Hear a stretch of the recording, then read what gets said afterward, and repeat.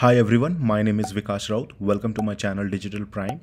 Friends, in today's video, we are going to discuss about how we are going to configure GST in SAP S4 Hana.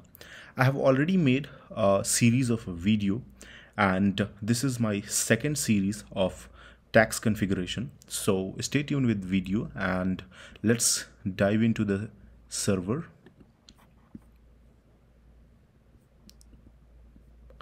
Okay.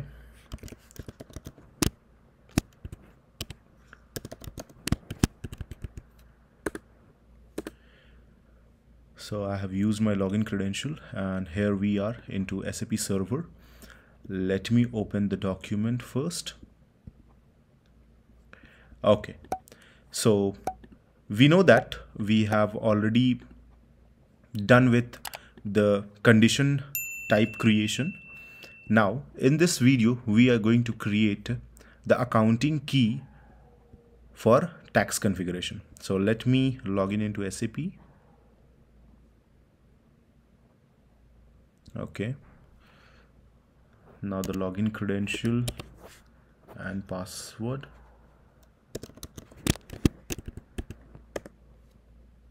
There we are. So I have logged in into my SAP Easy Access screen. So let me show you the codes which we have to create. Okay, so it's a very simple concept to create accounting key.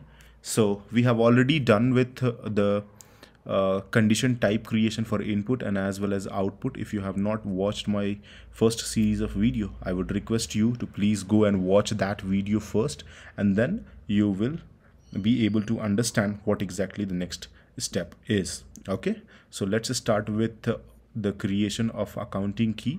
And in order to create accounting key, all of these for input and as well as all of these for output, first of all the transaction key, which is a T code OBCN. Okay, so let's go into the SAP and type OBCN in command box, press enter. There we are. So earlier I have created some of the keys. I would rather just check once. Yeah, here we are. So you can see that DSG, it is basically state taxed. So let's just select this and click on details icon. Well, if you have clicked that, then you can see this is the tax codes that we have already this is the codes that we have created the accounting key for GST configuration. So let's come back, click on, just unselect this, click on new entries.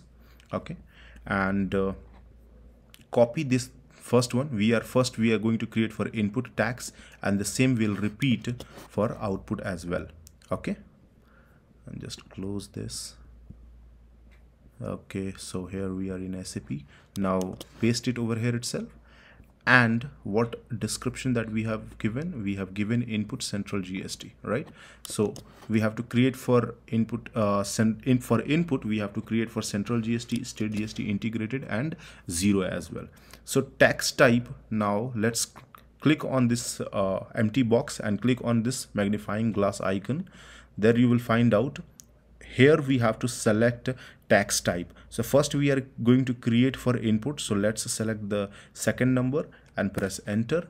Now posting indicator, right? So posting indicator, that what we have to do is just select here separate line items. For each posting we need a separate line items. Basically for debit and credit we need the separate line items. That's what the posting indicator must be to, as per over here itself. Separate line item you have to select from the drop down, and rest let it be the same, and click on save.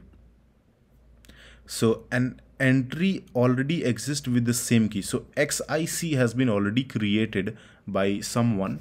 So let's create XPC, press enter. Okay, now click on save. There we go. So XPC, no one has used this, so I have created XPC. So let's come back and make the changes over here itself, like instead of I it should be P, XPC. Okay, And now again, what we have to do is, like, we should again go and copy this. Okay, just select this accounting key which you have created and click on copy as. Okay, and just change the key which you have already created in your Excel sheet. Paste it over here itself and change your description as well. Just copy and change it. Enter. Okay, so this is also, this process is already being used by someone else. So let's change XPS, press enter and save it. There you can see XPS is now created. Now what we should do, we should also make changes over here itself. XP as it is. See, basically this input which we are using it out right now, the key, you can make your own key as well. There is no any specific restrictions to make to use that particular key itself. Okay, so there is no any restrictions, so you can use any one as of your requirement. Now for integrated, I'm going to use this one. Let me change the description as well. Likewise, what you have to do is you have to create for input and as well as for output as well. Okay, so this is also has been created by someone else. So XPI. Okay, so this has been number of entries copied 1. Click on save. So now now we have created this as well. XPI it is. Okay, let's make changes. Now XZI, which is for zero tax. If we have any entries which is consist of zero tax, without tax, we can use that as well. So click on copy and XZI, paste it over here itself, change the description and paste it over here. Enter. Now save it. So we have created for zero as well. So just select this, click on details icon. There you see. Here we are. So we have created tax keys for input. Okay. Now we have to create the accounting key basically for output as well. Now we have created already for input. The accounting key has been created for the input taxes. Now we have to create for output taxes the same as well. So nothing we have to do. We will doing the same thing.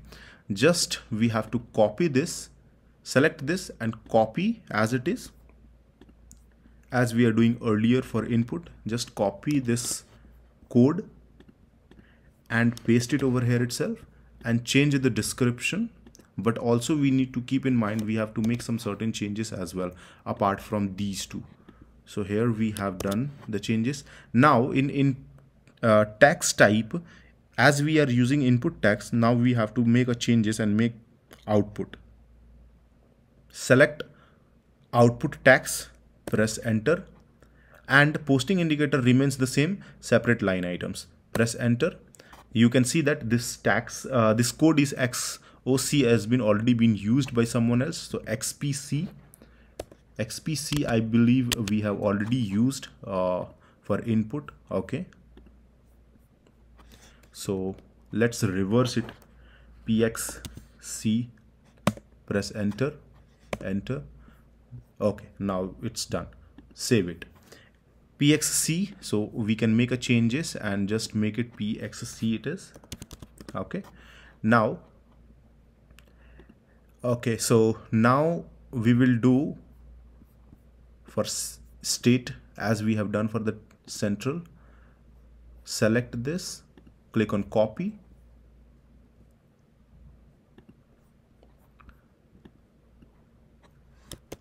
copy the code and paste it over here itself. Copy your description and paste it. Enter. We can see that this is also being used by someone else. So PXS, enter. Okay, I believe that's fine. No one has used this one. Click on save. So PXS is the code.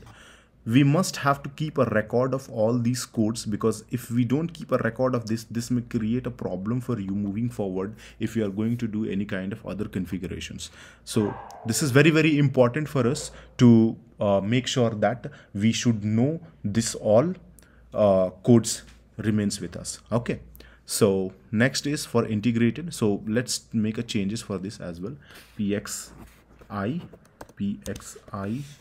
will make it, and let's copy this PXI code and select this, click on copy as icon, paste it over here itself, copy your description and paste it over here itself. Press enter. Number of entries copied 1, click on save. That's fine. Now we have created for integrated as well. Now again, what you have to do is you have to create for 0 as well. Copy this. I believe this code has not been used by someone else. Just select this line item and click on copy as, paste it over here itself, the code, and copy your description and paste it out over here. Okay, press enter. Yeah, this has been not used by someone else, so it's been saved. Click on save. So now what we did is we have created a accounting key for input tax and for output tax.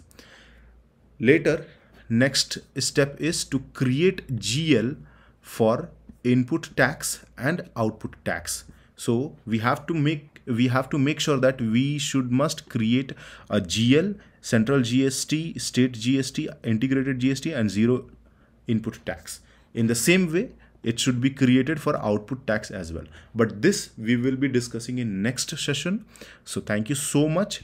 As of now, we have created condition type and accounting key in the session. So I have already created a video on condition type, that how you have to create a condition type, and in this session I have explained you how to create accounting key. So if you have not watched my video first series, which was on creation of condition type, I would request you to please go and watch that video so that you will get a complete concept of in tax configuration, GST configuration in SAP S4 Hana.